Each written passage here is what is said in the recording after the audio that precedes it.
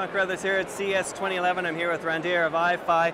Now we know iFi, it's a device that you put into your camera that allows you to send your photographs wirelessly to a computer, and you haven't been able to do it directly to your wireless device like a cell phone or a tablet until now. Until now. So tell us, how do we make this work, Randir? Sure. So what we've just announced is this new mode called Direct Mode. Direct Mode enables you to send photos and videos directly from your camera to devices like this. It could be a smartphone or a tablet device. So here are pictures that we took that are going directly to my device here. Once it's on the device, I can run it through apps to give it special effects, and I can use the data connection of these devices to share instantly.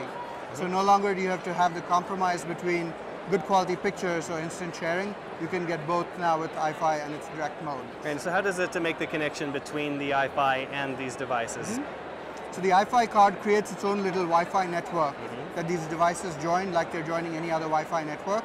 And once that connection is established, there's an app on these devices that's effectively the listener, and that listener is bringing the content down to these devices. That fills that in. So which devices are supported at this point with the app?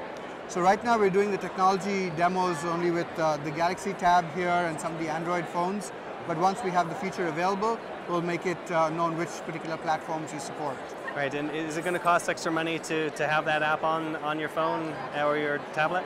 The iFi firmware for direct mode will be a free update to all the iFi X2 cards, and the apps for these devices will be free as well. So there you go. If you got the card, you might be able to do this pretty quickly as soon as the app is available for your phone. Don't forget to check that out at iFi's website. You can see the show notes for this. Get more information there at butterscotch.com. Thank you so much, Randir.